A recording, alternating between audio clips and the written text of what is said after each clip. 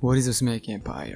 SmackNPie here. Ladies and gentlemen, it took us a long time, like a very long time, after the release of Chapter 4, but we're finally here. Our first look at Mannequins model, or at least one of many variety and classes, has been revealed. It was revealed that Mannequins will have like varieties of models. They'll have different type of models that separates each class and maybe the abilities. And today, Vincent Livingston dropped a bombshell on all of us.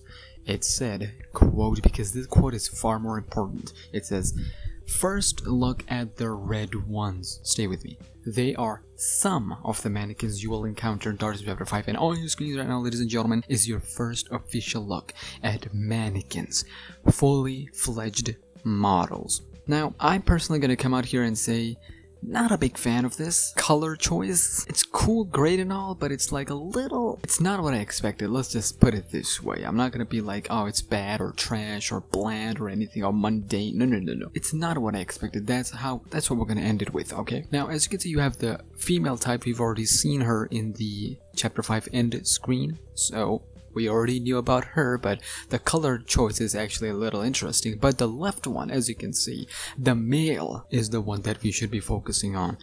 He has limbs growing out of in weird places of his body. Also, the male one does not have a cone head, which confirms that not every mannequin have cone heads. Not all of them have normal body types, which we expected anyway, but it actually makes me excited to see mannequins. And what's even more interesting is that they have classes.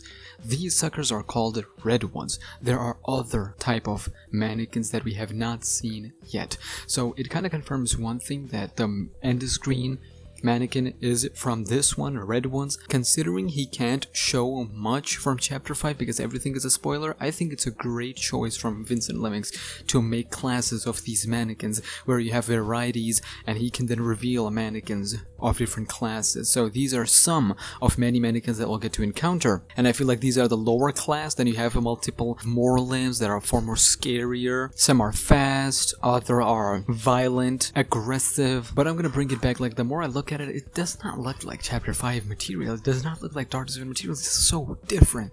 And I like that. Okay? Would I put these suckers over Chapter 4 designs? No. I'm still gonna put Chapter 4 character designs and models over this. Do let me know. What do you think about this? I do want to end it with one thing, that these mannequins are blind. Mannequins are blind. So they go completely off sound. Anyways, ladies and gentlemen, what do you think about these mannequins? They are some of many that we'll encounter and face. Red ones, I'm still scared though, because them legs are long. That means they can jump and do nasty.